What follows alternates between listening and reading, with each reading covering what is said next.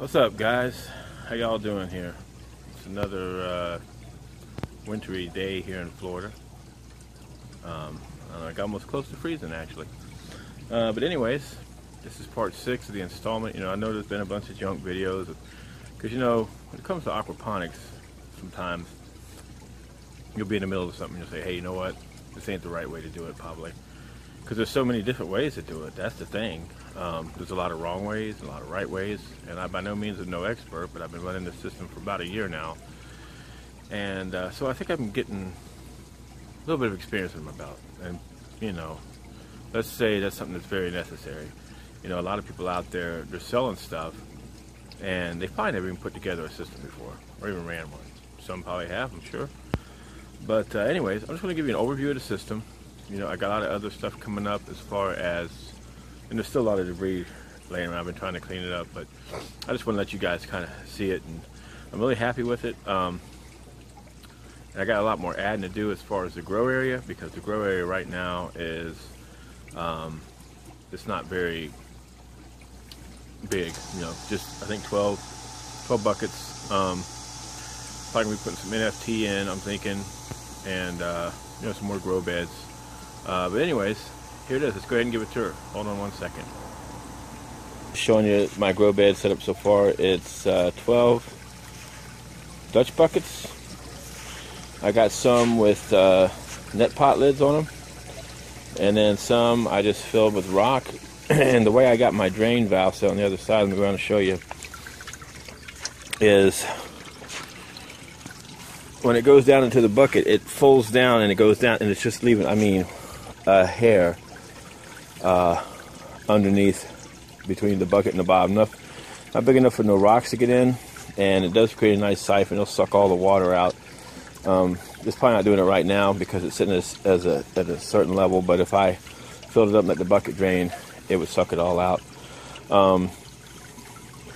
This is just not a permanent thing. I put this back here so I could keep the plants growing. These were some of the plants in the grow bed. If I discovered a problem, I got some of these Brussels sprouts right here. I got the plants already, and I started with some. And these things are looking ratty. They are just, let me see if I can zoom in and see it. I don't know if it's going to get close enough for you. We'll be able to zoom in. But they are just ate up with aphids.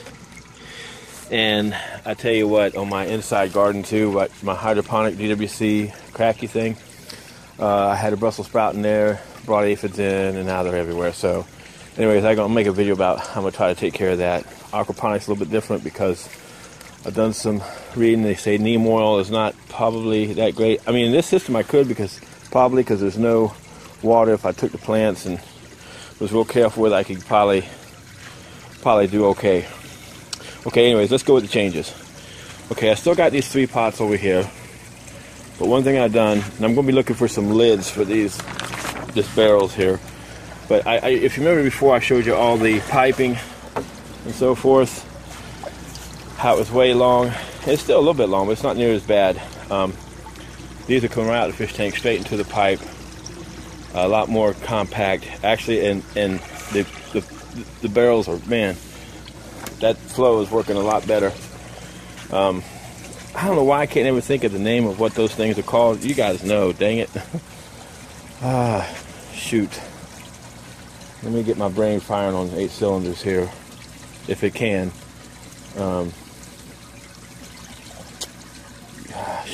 Radio flow filter. Dang, I don't know why it's so hard for me to remember that. There it is. Okay, I got my radio flow filters. I showed you guys that. I'm going to get a more in-depth video about that, though. Some things I've learned and some good things of why you should have them in your system. At least that's my feeling. So then we go to the sump tank here, and the sump tank is buried, maybe 8 inches above the ground, 10 inches, but it is buried. It's a lot closer. It's like right here, and I got a lot of water in it right now, but that's because I accidentally put a lot in it, but it ain't hurting nothing. These right here, these pipes coming up, those are just there to keep the water from flowing out. Actually, the one is meant for a drain this way. The other is meant for a drain going that way. You can see I have some lines plumbed in to run out some more water here too. Now these will probably have to be cut and changed a little bit, but this is what I had on the blue barrel grow bed separating them. So I said I'll just glue that whole thing on in. If I need to, I can cut it and put a T in it and all that, just extend those. So that's that. So here we go. The barrels. If I can get those black bags and cut off there, I'll be much happier. But I really can't until I get me a better cover. If anybody has suggestions for a cover, I don't really want to use wood or anything like that because it's going to rot. And if you get pressure treated, well, then you know about that. I try to keep the system as, you know, toxic free as possible. I mean, everything is food grade except for the PVC, which, you know, we've been drinking out of that for years, so I don't think that's the worst case scenario. And actually, I'm going to wrap this PVC though, because I discovered when I did some cutting, even though it's, you know, that light gets into it, algae will grow inside of that pipe like nothing. And so, even with you know, best case scenario, even without these holes, some of this other pipe here, it's got, it gets algae in it. So I got some of that stuff I'm wrapping the buckets in. I'm going to wrap that in the pipe, help insulate it, keep the sunlight off it. That should help that out a lot. Okay, so there's the buckets, and you see right here I got more grow area. I got me a lot of blocks and stuff. I basically got those for free. I used to do housing clean outs and stuff for you know, the foreclosed houses, and they pay you to get rid of that stuff. At least they used to. It's changed a lot now. So I got a lot of that stuff just laying around. And I've been utilizing it because one thing about this system, guys, listen, if I had the money, I would put in a grand system.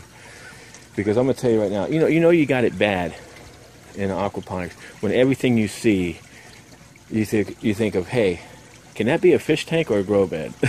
That's how you know you've been bit by the aquaponics bug. And believe me, I've been bit pretty hard. Anyways, so you see I got plenty of room to grow on both sides of this.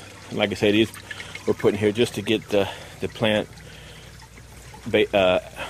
part back into the system here. Now I've got it all separated where I can actually run the fish by themselves, the plants by themselves, and all that. I can cut and change anything now. But here we go to the new addition. I wish I would have had these barrels when I started. They would have been a lot better to use. You see how they got the lids on them, nice and clean, no worries. But you guys behave. Excuse me, my two girls over there getting on to each other. Not the kids. Well, I guess sort of my dogs. But anyways, so yeah, these barrels are really good. And this one here, I got the barrel actually bolted onto the lid for the, there's the name again. Gosh, why can't I ever think of it? Radial flow filter. Hey, it came quicker that time.